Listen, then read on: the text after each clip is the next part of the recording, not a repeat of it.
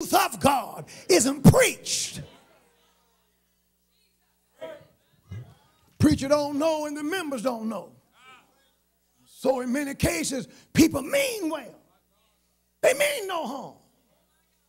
Their intentions are good, but they're blind. Text says, but you are, verse 4, I covered all the other verses last time, children, you are, brethren, not in darkness. You ought to lift your hand and thank God that you're not in spiritual darkness. That is, that darkness there represents error. Spiritual error. See, the devil is working hard to keep us in error.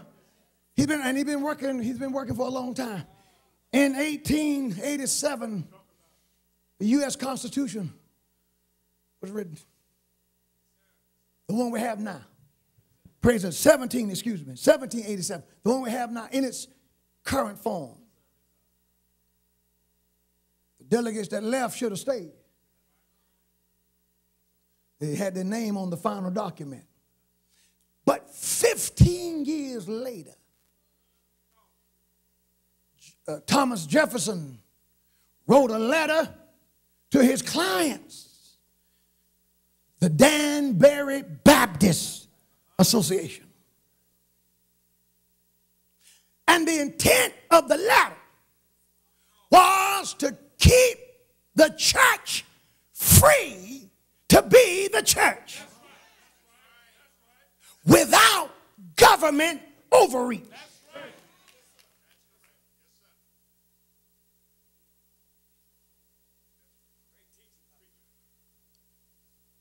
He was responding to them. They were his clients. And he agreed with them. The goal was not that the state was threatened, but that the church was. Keep the church free. Jefferson wrote and said, believing with you that religion is a matter which lies solely between a man and his God. Not that man, his God and government. Which was his point. That he owes account to none other for his faith or his worship. That the legitimate powers of government reach actions only. That, what was he saying? That the legitimate power of government is to deal with what people do. You can't hit somebody just because they called your name. Reach actions. You can't murder someone. Reach actions. Government is in place to protect us from improper reach actions. This is why many have a problem with the hate crime laws. See, because hate crime, you get 10 years if you murder a man just because you want to murder him. You get 100 years if you murder a man because he's a different color from you. Now, both men murdered the man. See, the issue ought to be the act. You don't like what I'm saying. This is hard, but I'm telling you the truth. What was the intent? The act. See, not just why. See, man walk up to you and just haul off and hit you. You're not going to ask him, you might ask him later on, why did he do that? When you come back to your senses and go visit him in the hospital and ask God to forgive you for not having the power to turn the other cheek.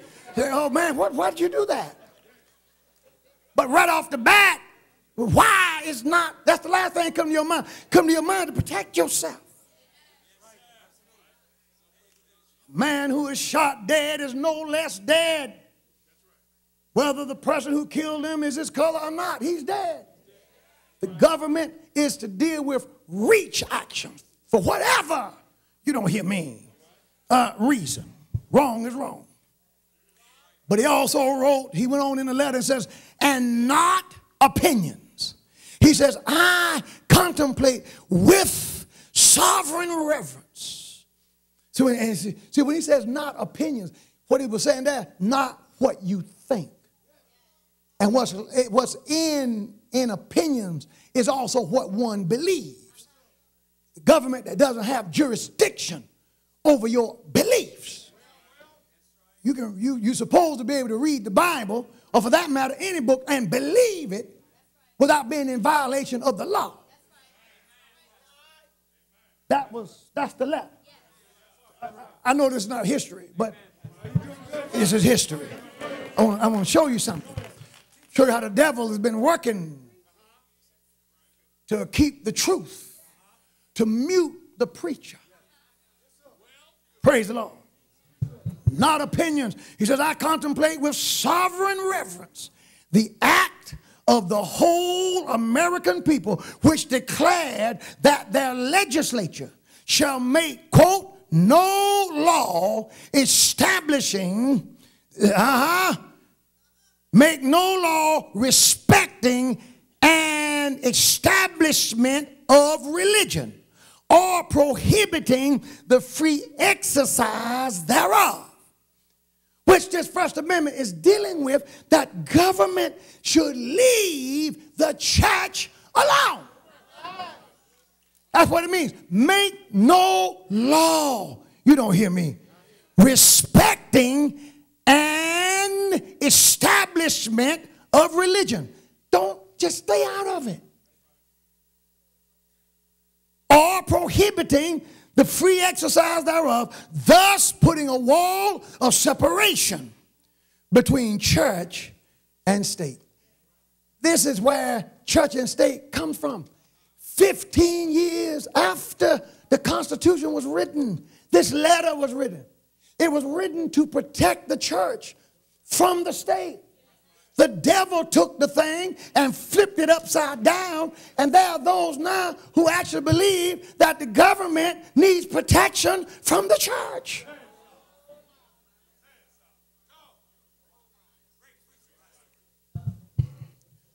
Oh, the devil has been working hard. You don't hear me today. I'm not getting many amens. Before 1954, churches freely evaluated politicians. Johnson, praise the Lord, put in that 501c3. It was designed to mute the preacher. You don't hear me?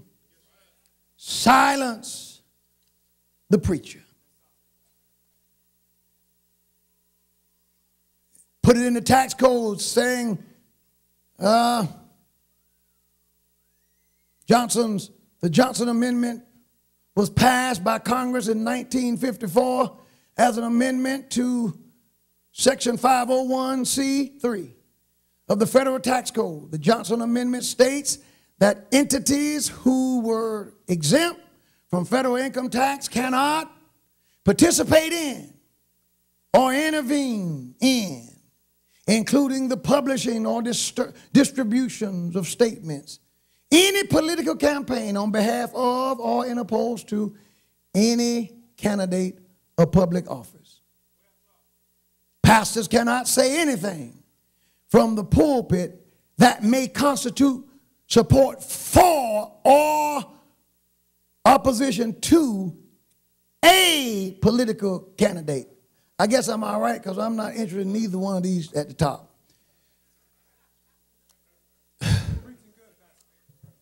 But the point I'm making is, for over 200 years, the church spoke freely. God's truth got muted. See, the problem now with the way they use separation of church and state is, you know, you've heard people say this to me, get out of politics, preacher.